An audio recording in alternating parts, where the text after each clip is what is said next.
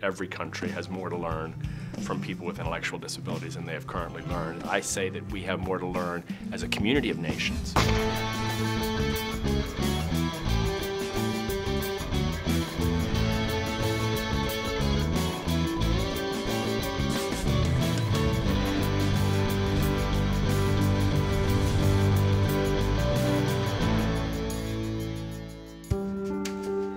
Special Olympics was founded in 1968. It was a time at which people in the United States saw people with intellectual disabilities as real liabilities. It's the year in which the institutionalized population of people with intellectual disabilities reached its peak. And in that environment, my mother, who'd grown up with a sister with an intellectual disability and knew that to be the wrong approach, was experimenting. 40+ years later, the movement now has 50,000 little competitions every year.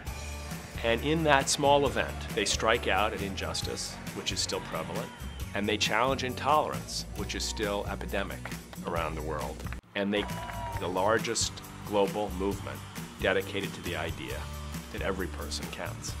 When we think of great diplomats, how many people would think of a 15-year-old with Down syndrome as an agent of diplomatic healing, communication, understanding?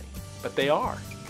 Plan a team with a Special Olympics athlete, maybe for a week, maybe for a season. If every child had that experience, we'd have a different definition of what it means to create communities of acceptance and welcome for all.